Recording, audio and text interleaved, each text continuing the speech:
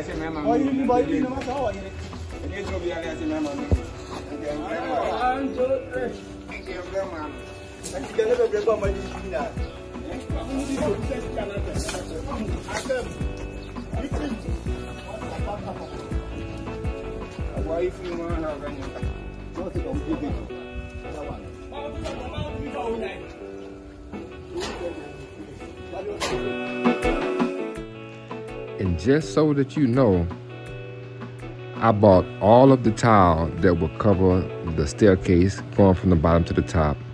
All the tiles for all 3 porches in front. For every floor. I bought the bathroom tile. You know, the tile that's gonna go on the floor, the tile that's gonna go on the wall. I bought all of those at one time.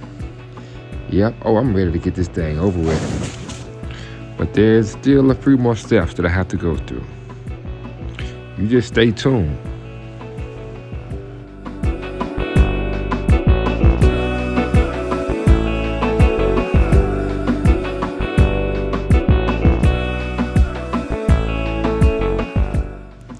This video is brought to you by We Belong in Africa. Please like, share, and subscribe for more inspiring content. Thanks for watching.